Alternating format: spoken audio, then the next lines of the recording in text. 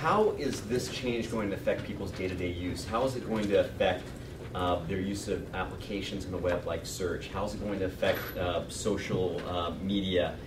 And what kind of things will we see change? And I suspect it's going to be a lot. I mean, the internet usage is changing dramatically right before us. In fact, I did some research in October of last year for a presentation that I was doing. I was looking at the usage of mobile devices and smartphones.